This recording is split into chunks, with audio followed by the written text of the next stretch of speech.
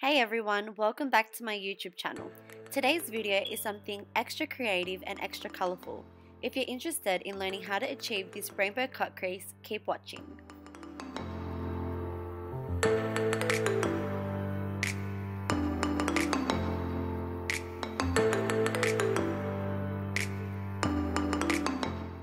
Firstly, I'd like to introduce my model Alessia, who is going to be my amazing canvas for today's look.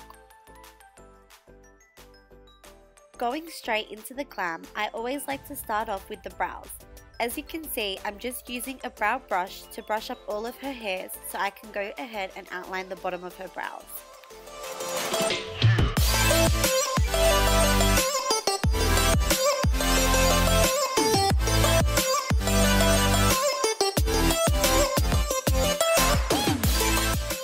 By the way, I'm using my angled brow brush and brow pomade.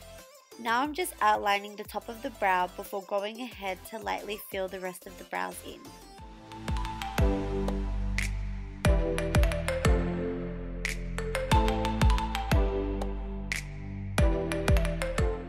Once I'm done, I'm using the excess left on the brush to feather small strokes in the front of the brows.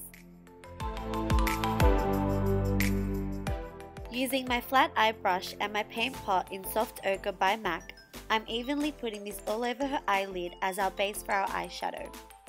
I also use this product to conceal under the eyebrows for a clean, sharp look.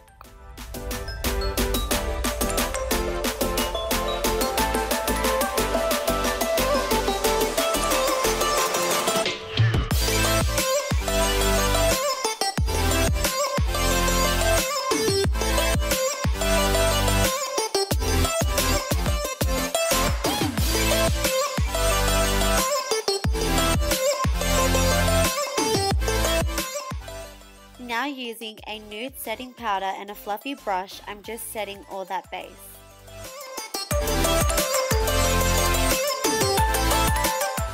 For today's eye look, I'm using the Carnival Palette from Be Perfect Cosmetics. I'm first going in with the shade Funky, which is this bright neon pink. I'm placing this color very precisely only on the first inner corner part of the eye crease.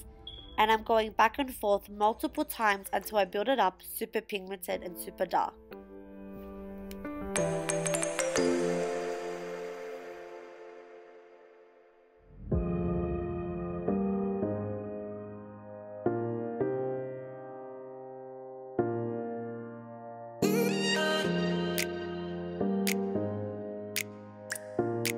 I just want to note that with this particular eye look, you can't overblend. We are using multiple colors, so we have to make sure that the color we need for each step is only applied in the spot it needs to be in.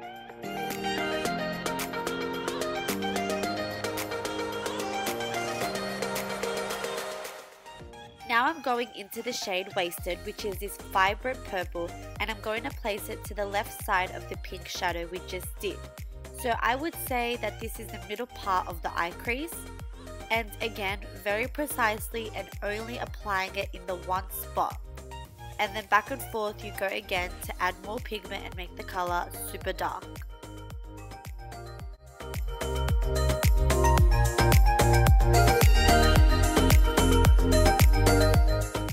When you finish adding another color, make sure you go to the previous color and just blend the two together so it looks like a seamless blend.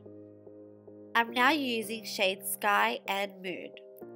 As you can see here, I've pasted blue on the left side of the purple. That's where we are going to build this blue shade up. Again, the same as the last two steps, let's go back and forth and build and blend that shade into this precise spot.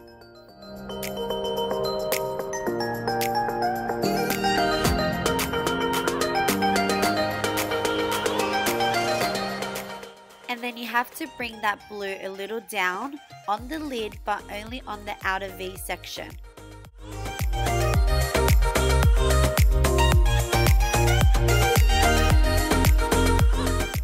As mentioned previously, once you finish a color, just blend it in with the previous one. So here I'm just blending the blue into the purple very lightly. Here I've just taken a very small precise blending brush and I'm just blending very lightly the edges of the blue just to make it look very blended and round on the edge.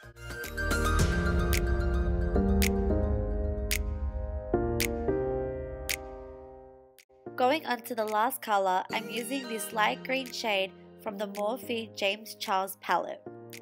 As you can see, I'm placing this green on the left of the blue, and I'm also placing it down the bottom of the eyelid just to give it a round edge.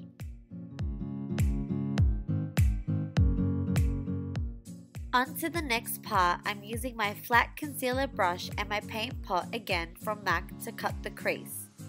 To cut the crease, you need to place the product onto the crease line and bring it down to the lash line. Don't take it above the crease too much.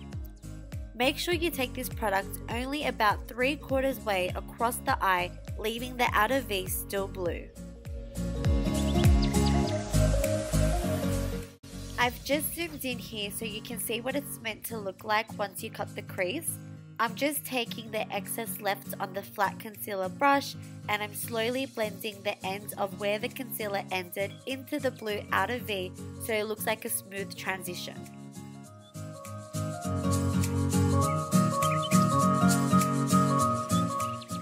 Now I apologize in advance, my big head got in the way for the next few shots and I really did not realize. All I'm doing in this part is I'm packing a light pink shadow onto the concealed area that we just did. Then I just took a little bit of my glitter injections glue from Too Faced and I'm spreading it on top of that pink shadow.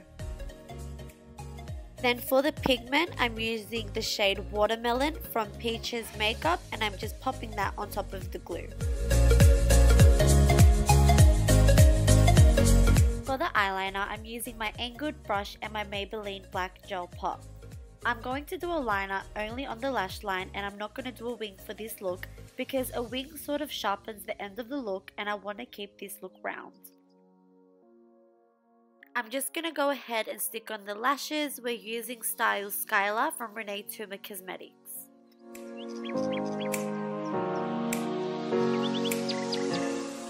So I went and did the other eye off camera and now I'm going to go onto the face. I'm using my iconic London Illuminator first off all over her face to get a glowy base.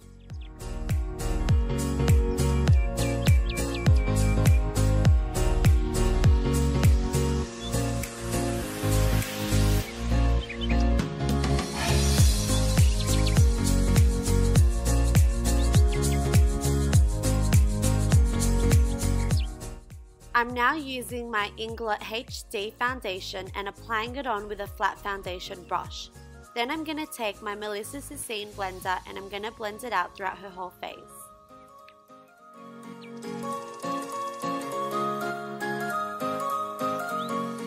Now I'm going to use my concealer. I'm using the Shape Tape from Tarte and I'm also using the MAC Pro Longwear Concealer. And I'm going to place the concealer in the areas that I want to highlight. For me, this is under the eyes, the bridge of the nose, the chin and the forehead. Then I'm just going to take my Melissa Cecine blender again and I'm just going to blend all those highlighted areas out.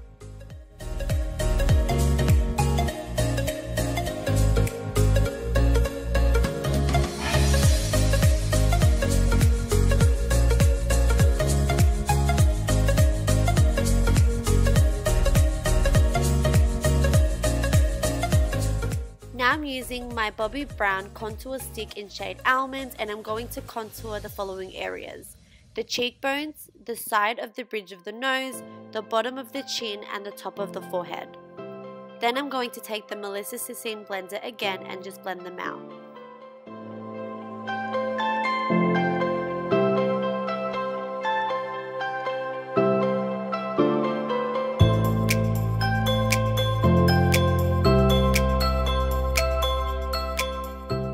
Now using my RCMA translucent powder, I'm going to set all of the areas that are highlighted previously.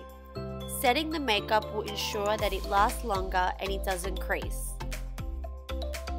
Leave this translucent powder on for a couple of minutes, and while you're waiting for the makeup to set, go ahead and smoke out the bottom lash line with the exact same colors that you had put onto the eye. Now with my nude face powder and my face blending brush, I'm just going to brush away all of that translucent powder.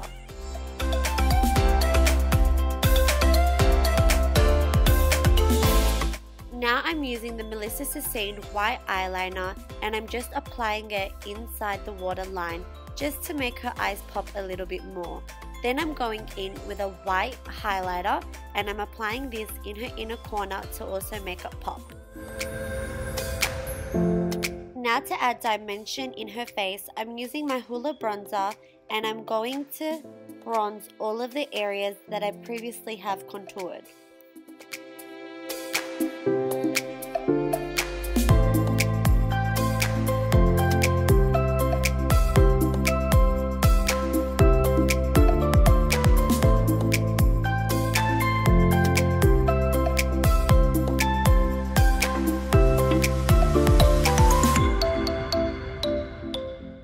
Now using my Too Faced blush, I'm just going to apply this on the apple of her cheeks to bring a little bit of colour into her face.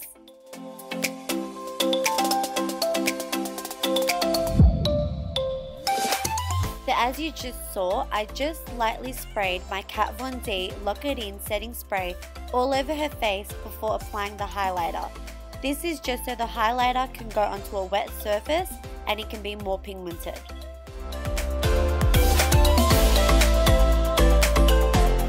By the way, I'm using the Ofra Cosmetics Rodeo Drive Highlighter and I'm just applying it on the cheekbones, the nose and the top of the lip. Now the last part of the look, the lips. I'm just using my MAC lip liner in Strip Down to outline the lips, and then I'm going ahead and I'm using this new Bobbi Brown product that I got. It's just a shiny silvery white lip gloss and I'm applying that in the inner corner of the lip.